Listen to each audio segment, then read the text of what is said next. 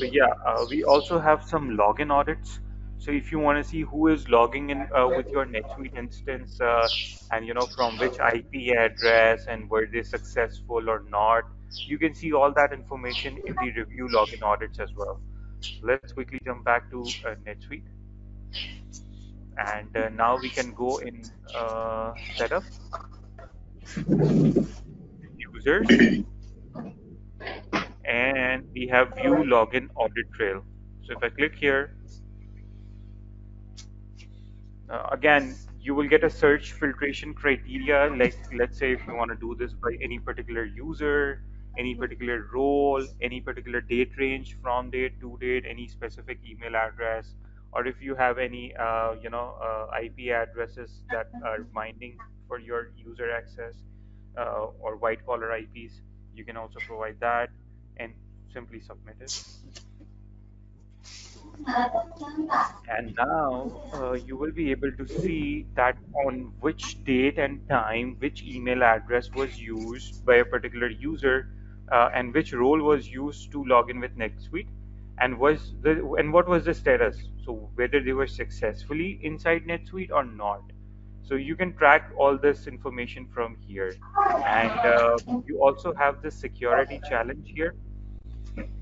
So now this actually tells you that whenever they log in from a different laptop or different browser, NetSuite usually asks for security questions. And if those security Yes. questions are successfully answered, you will also see that yes, okay, they successfully passed this challenge. Now, why this login audit trail is important? So let's say that there is some suspicious activity happening, or someone suspicious is trying to access your NetSuite instance. You can first of all track the IP. Now, if there is any very unusual IP trying to access your system, that's gonna ring a bell that Shivaj, there is a lot of noise from your background. Uh, Yeah, okay. That's better. All right. So yeah, I mean, you can track the IPs. You can identify any unusual IP trying to access your instance.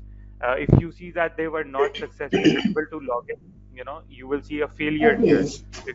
If I search on failure, you will see that there were failures as well.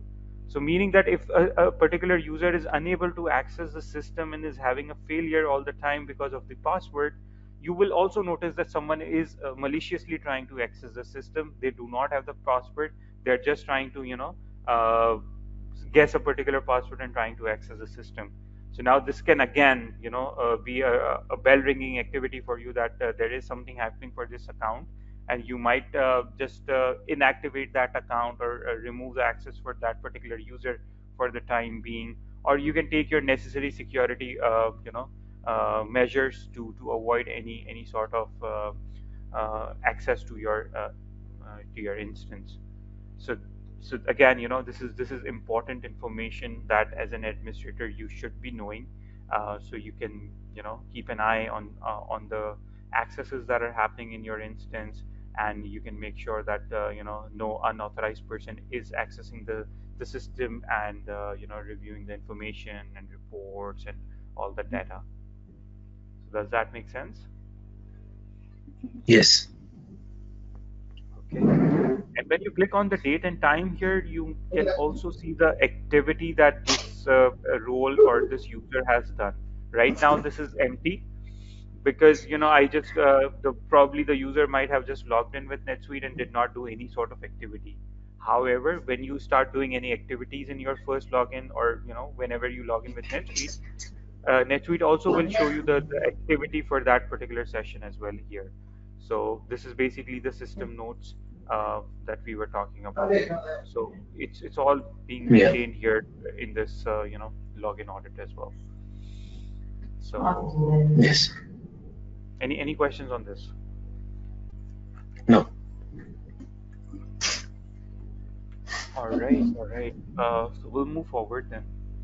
So on our homepage as well, as I told you that there is a small portlet called My Login Audit. Here you can see My Login Audit. This is also a very important information. I would say a piece of information that you can put on your dashboard, where it will show you your previous login date and time, your successful logins for today, your previous password change, any login failures that were happened today, and the password expiration date. So now this is something that you can put on your own dashboard. So this is actually showing you your login audit trail, not for everybody in the organization. So each user can have this set up on their dashboard, and this can actually show them a good information. Like if there is a lot of failures for login in a day from this user, it could tell the user that someone is trying to access the system. So they can then change their password or ask the administrator or ask the IT team to check with the security measures and all that stuff. So you also have this my login audit that you can put on your dashboard for your own user as well. Okay. Yeah.